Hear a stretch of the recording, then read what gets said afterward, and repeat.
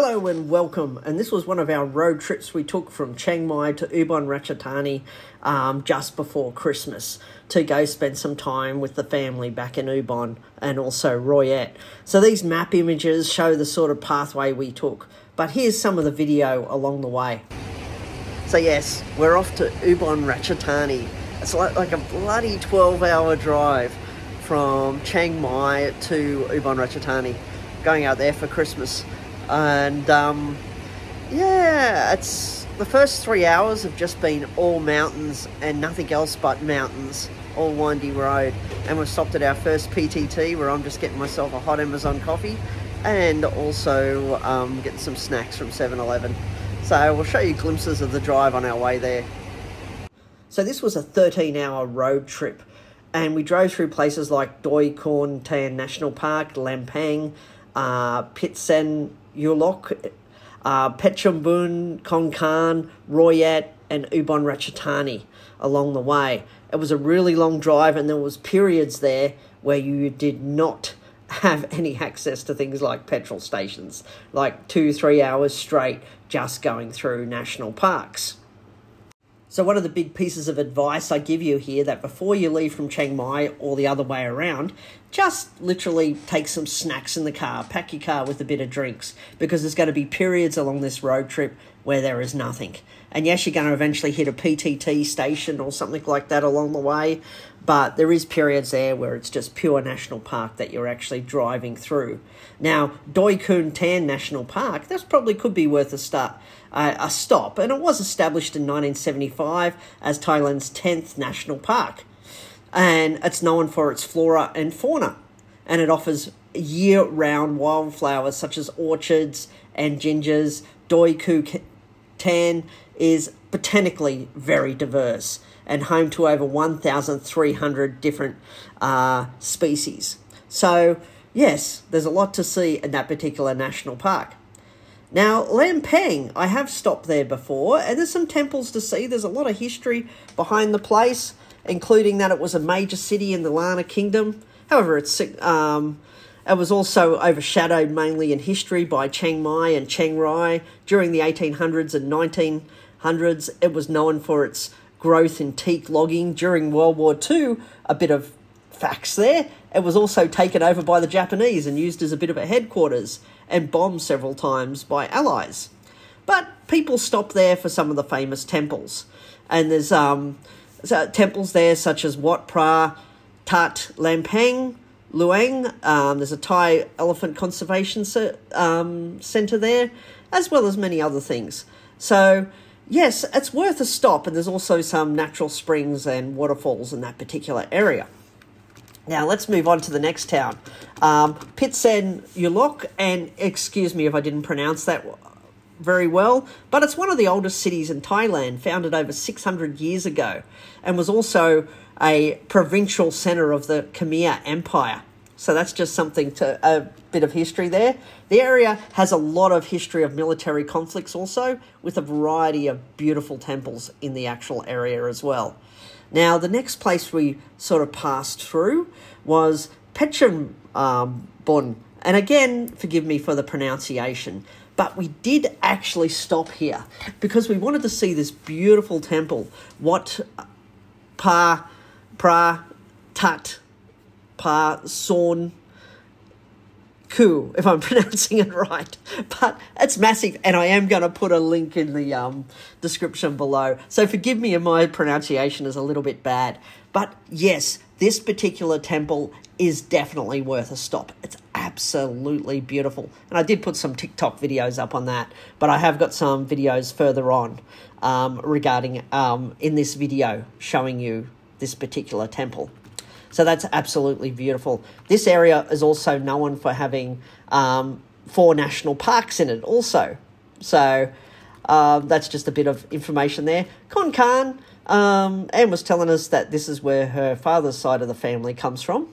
Khun. So that's actually a very interesting area. And we did stop here as well, because this was the first place we could get a decent bite to eat coming from Chiang Mai. And so we stopped at the Caledonia Bar here and restaurant in Chom Pa in Khon. So this was a good restaurant, had a good feed here, and I've got a bit of videos on that as well attached within this section, and also I've put some videos on TikTok regarding this place as well. And there was other places to eat within this town. Now, the next sort of major town that we're passing through afterwards was Royet. Now, Royet is where Anne was born and Anne grew up, so she has a lot of family there in regards to uncles, aunts, all that sort of stuff. And so we didn't stop coming through here during the night. I think we did stop near here, though, to get some dinner because it was getting quite late by the time we hit Royet. It was actually dark by the time we hit Royet, coming through to Ubon Ratchathani here. But it was, again, it's a pretty simple city. It's Royet is a rural town, largely from what I've seen. It has some temples in it. It's got some tourist attractions in the form of tourist temples, basically, or temples. And one temple we did visit, though, was Wat Pha Sorn, if I'm pronouncing that right. But again, my Thai pronunciation really sucks. So I will put the link to that particular temple as well. But our final destination was Ubon Ratchathani. And this time of year, it was really cold. But Ubon Ratchathani, I think it was like 14 degrees or something when we got here during this time of year. And we were freezing our butts off. And her stepfather had actually booked us into this dodgy little sort of hut hotel, sort of almost like a homestay across the close to where they live. And all they gave us was this dodgy little sheet. And we froze. We were actually stayed in our fully dressed from what we were wearing on the drive because we were so bloody cold that night. And luckily we had a better hotel booked for the next night. And I'll put all the links to the hotels and that where we actually stayed as well. And but another fact about Ubon Ratchathani, it's one of the 4 major cities of Isan, with Korat, Nakhon Ratchasima, Udon Thani, and Konkan, also known as the Big 4 of Isan. This is a city on the Moon River in southeast of Isan region of Thailand and is located 615 kilometres away from Bangkok. It is also known as Ubon for short. The name means Royal Lotus City, just for some facts there. And Ubon is the administration centre of Ubon Ratchathani province as well. And it does have tourist attractions there. Like some of the places that we've stopped at, it's got a variety of restaurants in Ubon. There's Western food as well as Thai food, as well as some bar areas and stuff like that. And some of the areas that we've gone to is the bars along the rivers, which are nice to relax at, and they're well lit up and getting quite busy. We've eaten some restaurants along the rivers there, which are quite nice. Yeah, there's a lot of nice food in Ubon Ratchathani if you go around. Apart from all the street food, there's a lot of street food sort of places all through Ubon Ratchathani. There is some clubs, some bars. There is a museum. There's lots of fresh food restaurants as well in Ubon Ratchathani. And overall, you can also take a bit of a day trip down to the border of Laos if you're inclined that way. And there's some national parks within a day trip as well outside of Ubon Ratchathani. We've gone to several places around there. And it's just full of temples as well, Ubon Ratchathani. So if you're into visiting different temples and attractions, then yeah, there's a few things to see here and some national parks to explore within a few hours' drive out of the town centre. There's also a zoo within Ubon Ratchathani, which I believe Anne visited when we were actually there. But I haven't seen the zoo, so I can't really comment on it. But overall, yeah, it was a bloody long drive. And we did have to stop several times, of course, because we were travelling with Anne's mother, uncle, and sister's baby, her niece. And so as a result of that, whenever we come across a PTT station or just stopping somewhere to get some Thai food, we tried our best to make some stops. And you really have to stop because it's a really long drive. You can't do it on your own. Like, I was one driver. I would drive for a while until I was tired, and then I would let Anne take over on this particular drive. And it is pretty much open highways all the way, which is really good. There's a lot of speed cameras along here, so be really careful. in regards to speed cameras. And once you start getting into the towns, as Anne pointed out, there's a lot of people potentially without driver's licenses, both bike riders and car drivers, and they don't exactly follow the road rules too well. So though you think driving in the big cities is dangerous, try driving out in some of these rural areas where people are just not following road rules from what I've observed. And so you've got to stay a bit hyper alert on these roads. And if you do notice yourself getting a bit tired, pull over. The PTT stations are always really good to pull over because there's usually some food places there. There's usually an Amazon cafe where you can stop and get a bite to eat. So that's just food for thought if you're trying to stop. But as you can see here on this drive, it is beautiful scenery. There's a lot of greenery. There's a lot of mountains. There's a lot of national parks we were driving through. It was a very beautiful scenic drive. And if we didn't have all the extended family in the car, me and Anne probably would have stopped at a lot more places and even probably stopped overnight in a few different cities.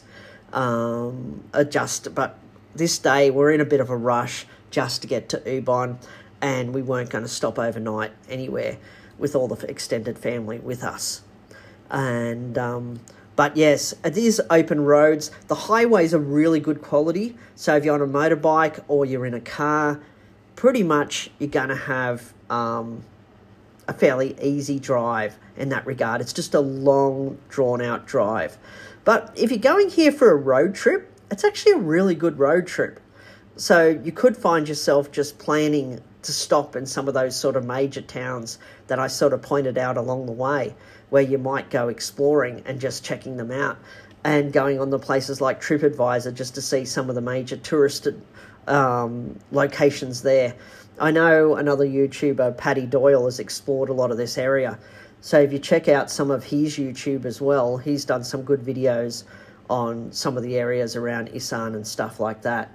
And I saw some of his stuff on Phetchabun, which was really nice, sort of videos there around what he had done there. And he's really good because he uses the drone to go over and show you some of the more scenic stuff.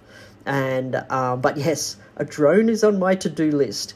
I'm thinking of getting the Sony ZV-1 camera or the upgraded model as well to do a bit of better quality vlogging, because at the moment I'm still only using my iPhone 14 Pro Max and my GoPro 9. And some of this was actually filmed with the GoPro 9 with a mixture of some of my iPhone 14 Pro Max video all mixed together. And I just downloaded it all and mixed it all into this particular video footage here. But yes, there is places to stop, get coffee, get a bite, but there is also periods where you just see nothing. So just a reminder on that. Like, you could be on open roads like this, where you might not come across any towns for a while, no PTTs, no nothing.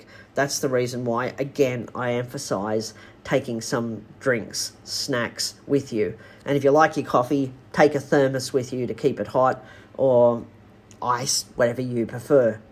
And but yes, overall, it was a very beautiful, relaxing drive. And I do like a good road trip, but I really do wish I had more time to stop at some of those places like Phetchabun and Khon Kaen. I do want to explore those areas a little bit more. And maybe next time when we're thinking of going there in maybe April or May, when we're thinking of going back that way, maybe we'll do an overnight stop in Khon Kaen. That's sort of some of the plans that we're thinking of there. But we don't know yet. It's still open to what we're going to do. But yeah, open highway, bit of music in the car or music in your ears. Or if you've got a motorbike, strap a GoPro to it. There's going to be some good scenery here to film and some good scenery to catch along the way. Just be really careful on the roads and watch out for those speed cameras. And the speed does vary in various areas, especially when you're going into the major towns. On the way back during that Christmas week, we did find it quite busy coming back. And a lot of the sort of PTTs, especially in those major tourist areas where we saw the big temple, just got really super busy, and there was just cars and tourist buses everywhere. I don't know whether it was that time of year, that Christmas period, or whether it's always busy along there. But even the temple, which I'm going to show you a little bit further on, that was just packed with tourists.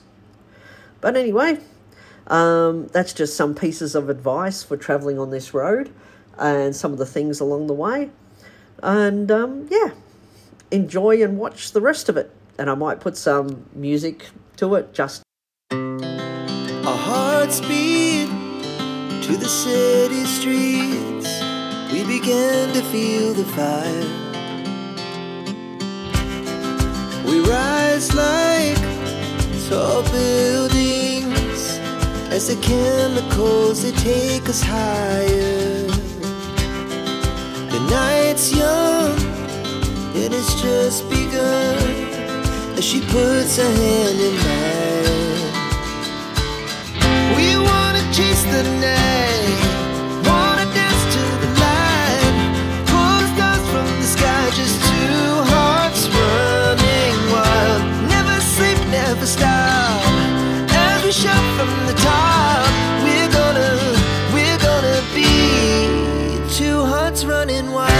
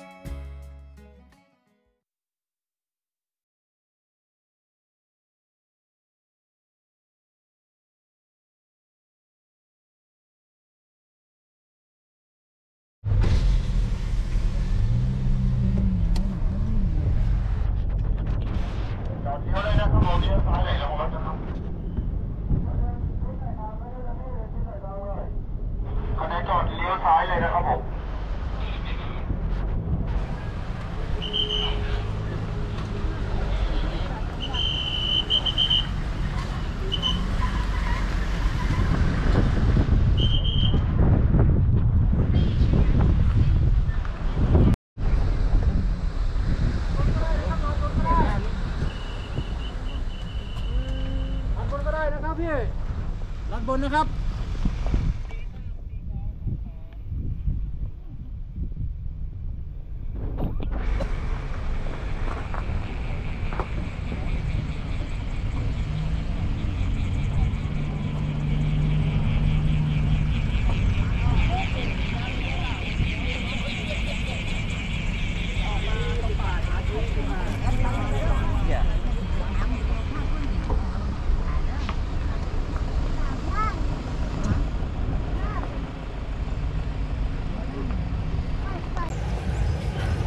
So on the road to Ubon Ratchathani, we come across this temple and we decided to stop and just check it out. I'm going to show you it now. Just look at this thing. It looks awesome. It's got a great view up here too, just to add to it. So let's keep checking this place out. Just look at this area. The whole area is here beautiful. Problem is they do have the cars everywhere here. And so it can be a little bit dangerous, and there's more parking down the end there. So there's a lot of parking here. There's Anne over there doing something with a camera.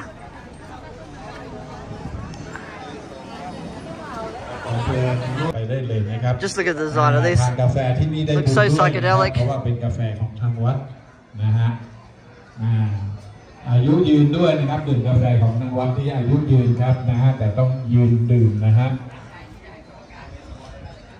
เอาของมาให้ผมได้เลยครับเดี๋ยวจะประกาศ So busy around this temple, and it's a main road to Ubon Ratchathani from Chiang Mai. ครับเชิญได้เลยนะครับเจ้าบูชานะครับ But God, just so many people here. Thais. I only saw one Westerner so far though. หรือจะเหรียญหรือล็อกเก็ตนะกาวเสื้อ359อันนี้ของทางวัดทั้งนั้นเลยนะครับแล้วก็ So let's go check out the view of this place.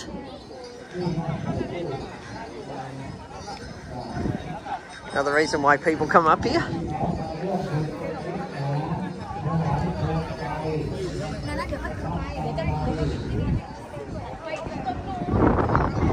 Awesome view of this temple. A few little resorts on the mountains along here too, leading up to this temple. Pretty beautiful.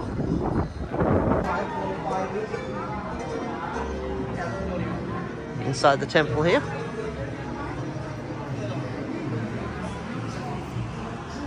Bottom area.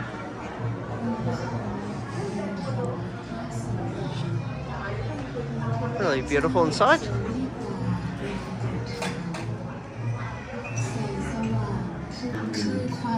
Look at these carvings, these wood carvings. Just going to zoom up. Look at that. Made from wood, yeah. Wood carvings, but the reflection's a bit full on, but still, you can get an idea with it. Let's go on the so this side you don't have much of the reflection, but see the detail that would go into this wood carving. It's just beautiful. See, look at this. Just beautiful wood carvings. So there's 3 levels to this temple. This is the second level. This is the stuff you find in here. Oh, what's here? Looks like pendants they're selling here.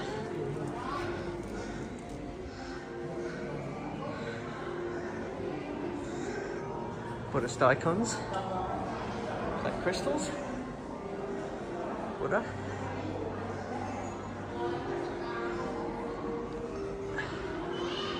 But look at that. Big sleeping Buddha here. Looks beautiful. Go around here so we can get a better view.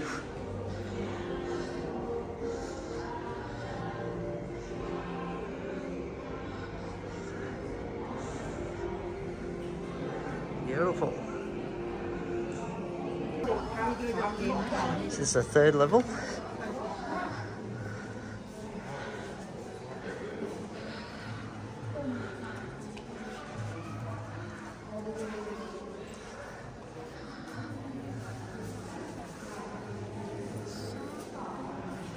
Yeah, I know.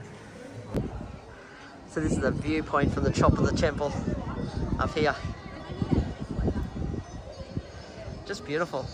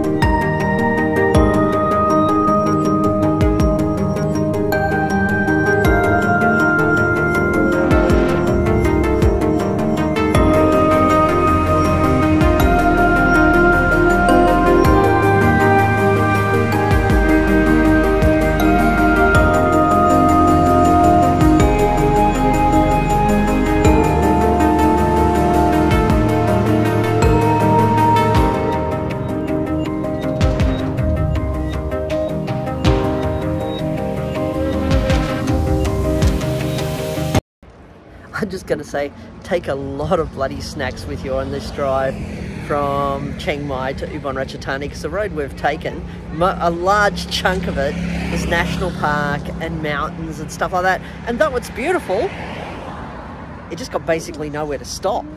No food, no nothing. So we've just come about 100 k's out of Khon Kaen, I think it's called. And so we found a restaurant and we're just going to finally stop and eat. But yeah, just think about that. Have food in the car that you're going to snack on. Buy some drinks, because once you hit that open road outside of Chiang Mai, nothing. It's all just bush, mountains. But beautiful, but food-wise and drink-wise, nothing. So I stopped in this little bar called the Joker's Bar here. And I'll put the link in the description of this YouTube video. But yeah, you can see it's quite a little trendy bar. It's got a mixture of Thai food as well as Western food, and a bit of high-level whiskies there. And Chum Pei here, where we are. Yes, but we're going to sit here and I'm having myself a bit of a coffee, and I'm going to enjoy the food. And it's got pool tables here too.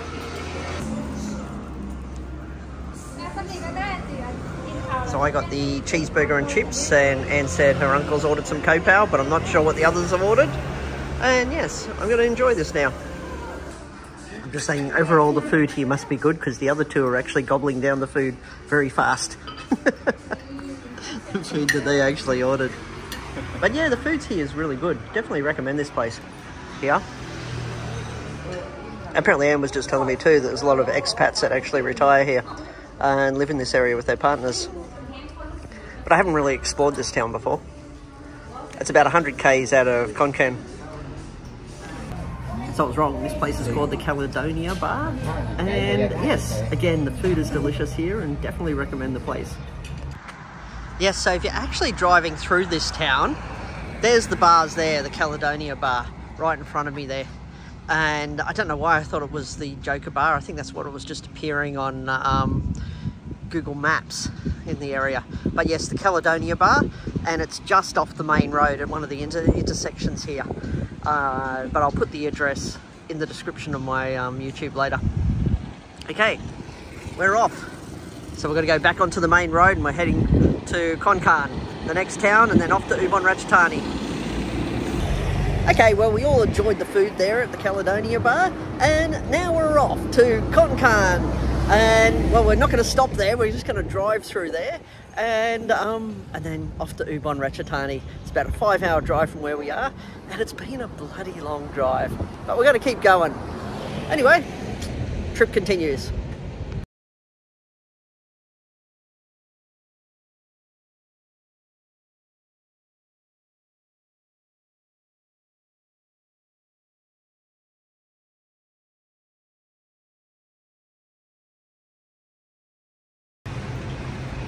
You gotta love these decorations outside PTT.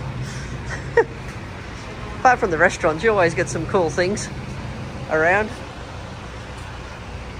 Look at this one. Don't know what that's supposed to be.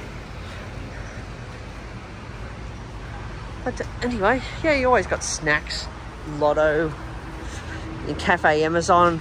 I did try their mocha today. Not a huge fan of their iced coffees. They're too sweet.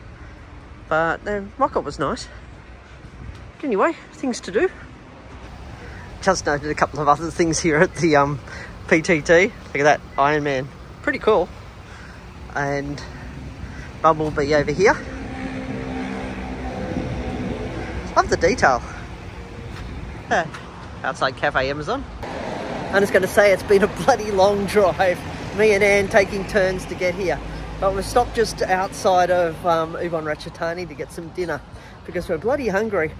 And but yes, it is a long drive. I'm just going to say, if you got two drivers, it's good. Please subscribe. 12 hours to get here, almost. Videos, probably 12 hours photos of around Southeast Asia and in particular Thailand. Yes, two and also drivers my is other better. travel That's all I'm saying. adventures Or as stop I a get lot. around. Thank you for Anyway, watching. dinner time.